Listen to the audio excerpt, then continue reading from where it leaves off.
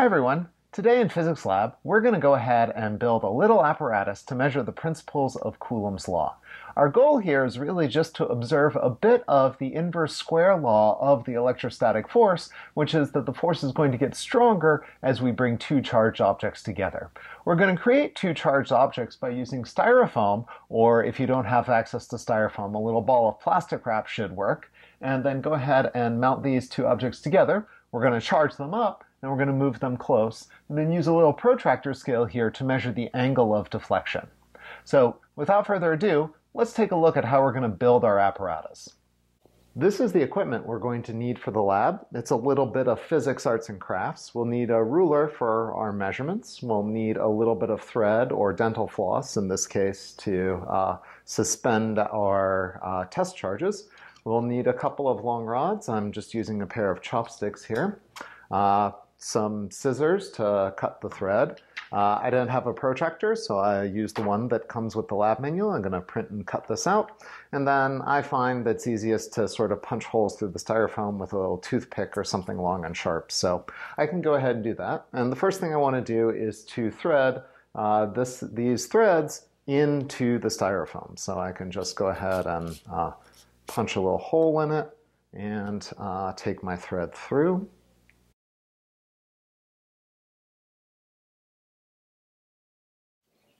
What we're going to do is we're going to tie a little loop in the end of our thread, and we're going to slide it around the chopstick and just tighten it up. And then we're going to make a little triangle. So we want to suspend the styrofoam in a triangle so that it only is going to swing in one direction.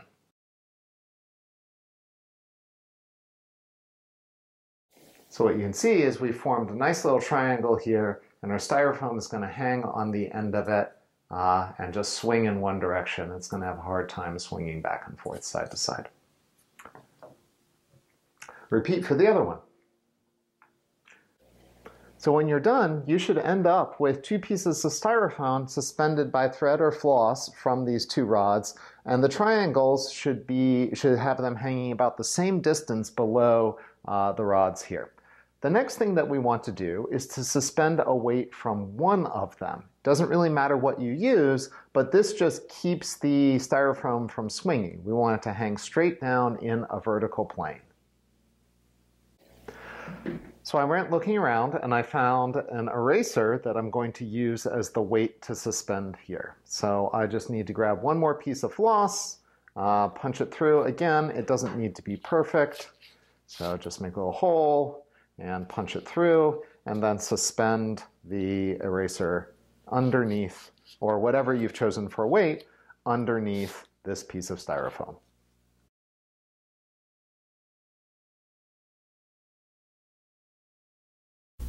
When you're done with the arts and crafts, go ahead and set up your physics experiment like this. You'll want to have the two rods held down by a couple of books. I've put the protractor around one of the compass rods, the one without the weight. The other weight here, the one with the weight, is going to be suspended straight down, holding it roughly vertically here. And then what we're going to do is we're going to move the one with the weight closer and farther apart from the two pieces of styrofoam once they are charged. So at this point, you're ready to charge things up. You'll notice that I've set things up now so that they're hanging vertically, and there's a little bit of wobble because there are air currents in the room, but you'll notice that this piece here is sitting at about straight 90 degrees down.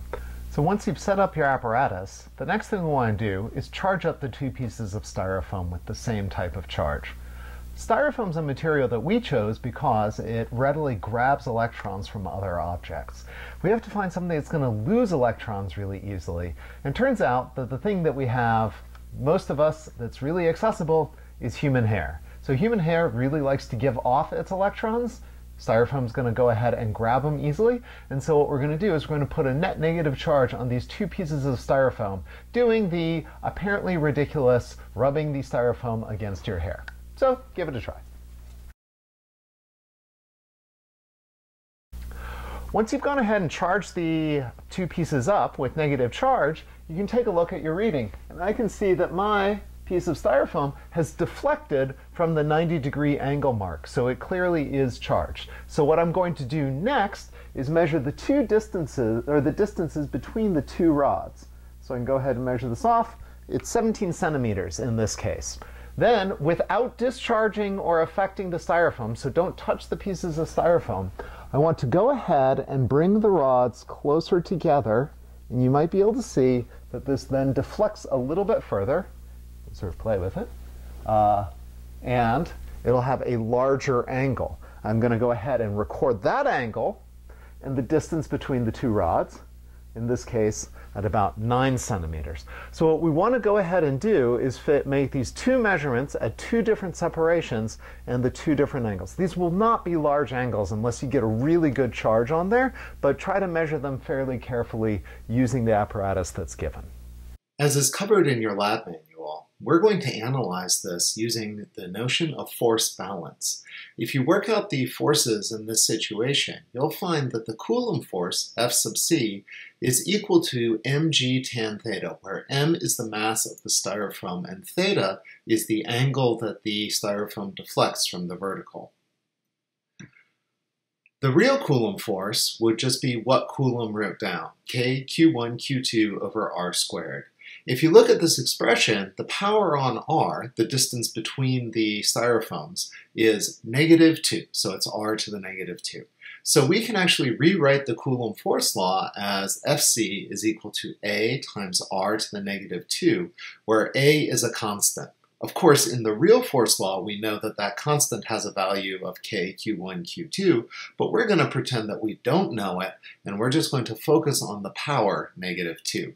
Instead of assuming that the power in the Coulomb law is r to the -2, we are actually going to try to measure it. So we're going to write down a force law that says that the Coulomb force is equal to a times r to some unknown power beta.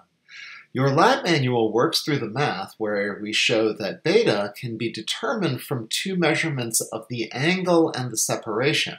And the math for that gives us that beta is the ratio of these two logs here. So natural log of tan theta 1 over tan theta 2 divided by natural log of r1 over r2. So we'll just go ahead and measure these two quantities and form this ratio.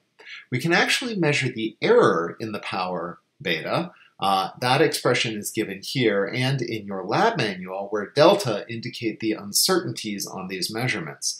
Note, and this is very important, that you must be measuring theta in the units of radians and not degrees for this error formula to work out.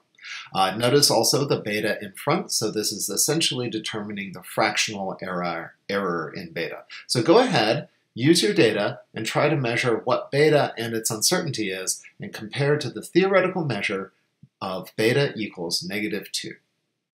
Thanks for watching. That's everything you need to know to study the properties of the Coulomb force law. Go on out and make some science.